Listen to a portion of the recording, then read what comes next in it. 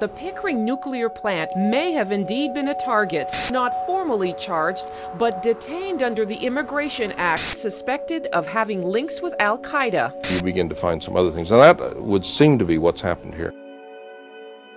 They're probably all illegal, and why don't we just lock them up? I was innocent and was detained for no reason. People are being detained without any justification. We have no specific evidence of any threat. This is document of mass deception. What you don't understand is that people's lives are at stake here.